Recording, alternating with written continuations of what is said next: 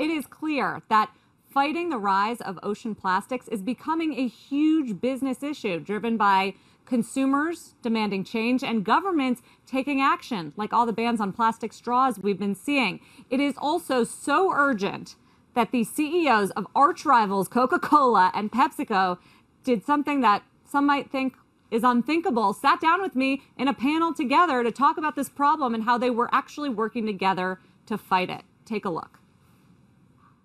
It's not just a problem for Coca-Cola, which it is. I think it's a global challenge. And we've set ourselves a very simple goal, because the way we look at it is, we've got to look after the things that are intrinsic to our products, whether it's the product itself, the water we use, or the packaging. It's a doable thing. We've proven it in countries where there are countries with over 90% of this solved.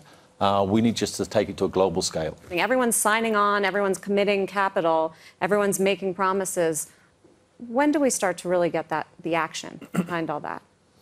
Well, firstly, I think it's great that everyone's coming together. There are plenty of issues in the world where you don't see this level of collaboration right up and down the value stream. There are no ocean plastic deniers.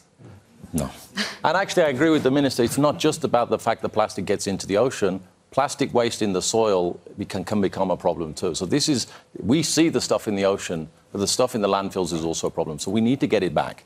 I think what's happening is there's a lot of momentum behind the pledges. We are moving to the stage of not just individual action and individual country successes. We're moving to success at scale. How much of these efforts are driven by demands from the consumer? And what is the consumer telling you?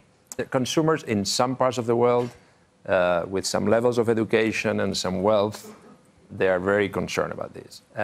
Many other consumers, unfortunately, they're not. Correct. So I think in this case, I think the companies are ahead of demand. We're seeing that brands with purpose grow faster.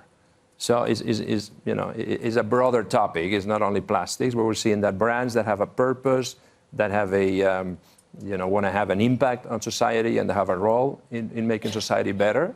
James, how do you think about this in terms of the overall profit picture? We've worked on recycling facilities, on collection systems around the world. These all cost money.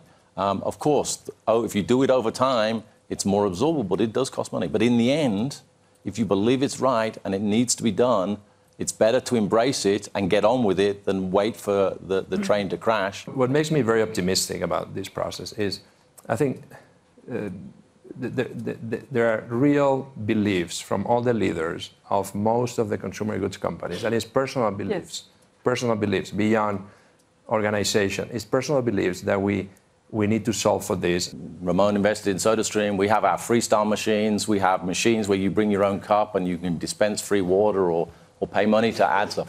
This is completely possible. A lot of cohesion there among the beverage giants. Of course, doesn't mean anything for the cola wars. But guys, this is going to be an issue in the boardrooms, and it's going to be an issue for investors. I think that's my biggest takeaway from Davos. And John Carlin Morgan, when I hear James Quincey, the CEO of Coca-Cola, point out his competitor's acquisition of SodaStream, it really takes you back to the company's stories and earnings and why they're making certain strategic moves for the purpose of sustainability and trying to change consumer behavior and also trying to appeal to consumers who are demanding change. He says he's got the freestyle and, of course, is working on Dasani machines where you can go on college campuses and get away from plastic bottles, but also work on recycling plastic bottles. So an increasing issue that I think is going to get a lot more attention. And I can say, beyond talk of the global economy, guys, was the #1 hot button issue for CEOs, for members of the government here, and for investors in Davos.